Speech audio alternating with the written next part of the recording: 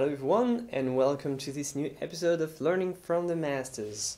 Well, it's a different version of Learning from the Masters. I'm going to change the formula a little bit because today I don't have enough time to do a live stream, so I'll just record this episode and make it shorter. I'm going to just talk about one artwork and this is this one. Let's jump into it. Let me remove my face so that you can see the painting better.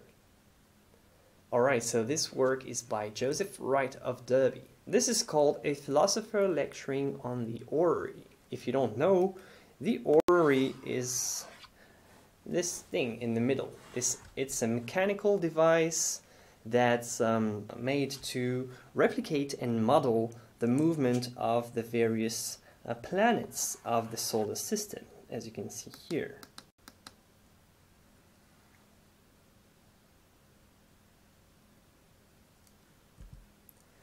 So it's a big painting first. This is what has to be noticed. It's almost 1.5 meters by 2 meters. It's a very, very large painting. And at the time, this type of dimensions were reserved for history painting, crowning of kings or famous battles. And it was very, very uncommon to paint such a scene on such a large scale. So this is the first originality of Wright of Derby. This painting is very famous and I'm sure that most of you know about it. And it's one in a series of 3 famous candlelight paintings that Wright of Derby has done.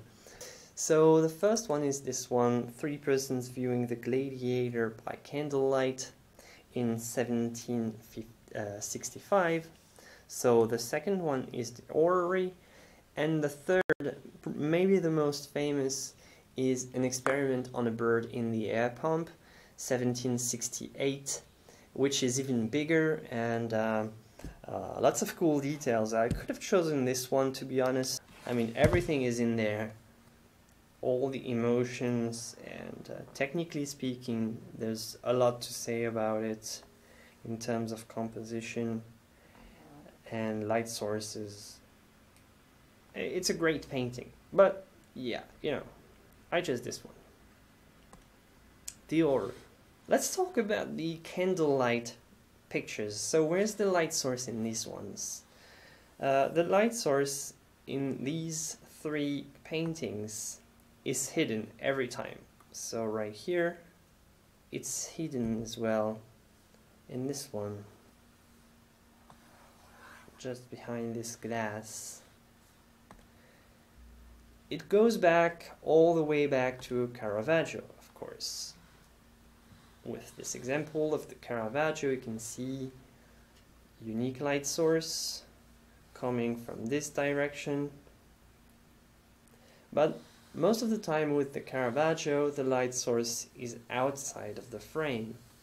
It comes from somewhere else. We don't know if they're in a room, might come from a window. We don't know exactly where the light comes from in the Caravaggio. So in a way, Wright of Derby's paintings are closer to Georges de la Tour. With this example, Magdalene with the smoking flame, where this time you can clearly see the light source. This simple trick of hiding the light source behind somebody, behind some character, it works really well. And look at this young boy. He is conveniently hiding the light source, with the exception of a few light rays that you can see around here, just to define the shape and make it feel a little bit more realistic that this boy is actually is not just a shadow, but he's a real boy. It's not just a shadow. It's not like Peter Pan. And with the light and shadows composition of this painting, it works really well because this young boy is pretty much integrated with the shadows. Well, we could even say that the shadows go all the way around. So it's not going to make a huge difference, and it's not going to feel that it doesn't belong here. And this little trick allows the painter to hide the light source from the viewers, so it will make the rest of the colors more unified, because a light source is just a color that's 10 steps above in terms of intensity, and everything has to be toned down in comparison to the direct light source. You're going to be using pure white for the light source, and the rest is going to be toned down in comparison. So right here we can push the colors on the characters a little bit more, because it doesn't have to worry about the light source making everything feel over exposed in a way.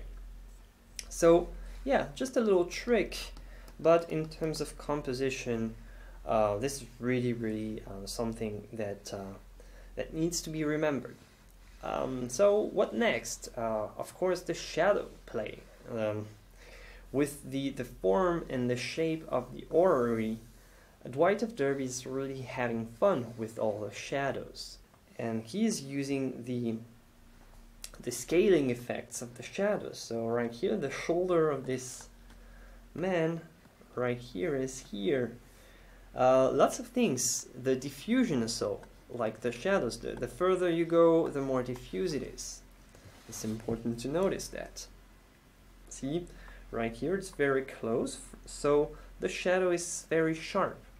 And right here it's very far, so the shadow is very blurry, and the edge has to be softened a lot. You have all sorts of cool play on shadows everywhere, and I think this is why I like this painting so much, because, well, I just like this spherical shape with all the circles. I find this just genius, and I understand why this orrery, this machine, captivated Wright of Derby so much. So Wright of Derby has chosen to put science in the center of the composition, but in a way, science is not really the center of this painting, even though yes, it is the center. But you don't really see that much of the solar system. You don't really, if you just had this picture to understand how the solar system works, you would have a hard time figuring out what is everything. Maybe this is Saturn, but where's the sun? Where's the Earth? Where's the rest of the planets? You don't. It's all hidden by this young boy. So there's a problem right here, because I think that the main subject of the composition is not even science, even though it's central. It's the attitude, the various attitudes of the people towards science. And Wright of Derby wants to paint these attitudes, these expressions of the people. So you have the curiosity, like these kids like clearly represent curiosity. Well, you also have like the serious student, or the scientist. At the time they were called philosopher, which was what we would call scientist today, or physicist. So you have the student and the master checking on the notes of his students and pointing to something on the orrery.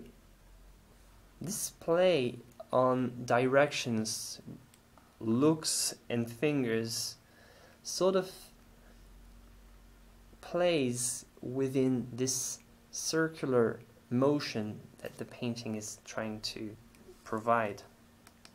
And right here you have two characters that convey similar feelings. This one might be humility, recognizing how small humans are, how we are just nothing in comparison to the scale of the universe.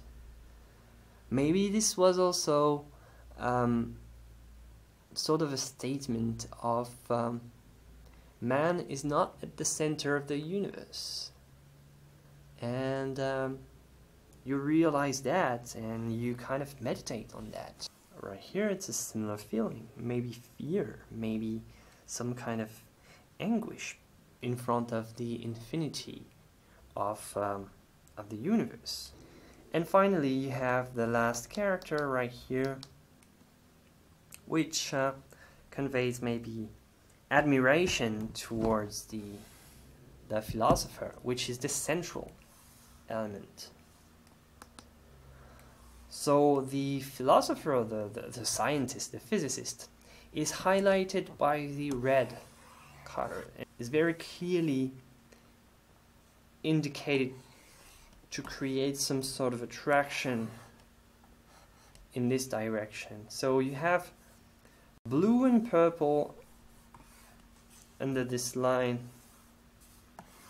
You have blue right here, some sort of pinkish purple brown here as well. Everything kind of melts in the background and in the shadows of the background. So I removed the red of the painting, and it almost feels that this is a sort of a monochromatic painting almost. So you can clearly see how the red is attracting the view in this direction as well.